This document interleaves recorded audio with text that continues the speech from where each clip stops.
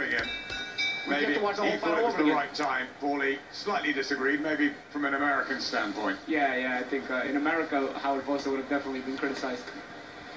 Nathan Cleverly was criticised slightly. Body shot. That body shot he won't be. He was against Tony Bellew, but that body shot is a finisher, I think, in the first round. It is all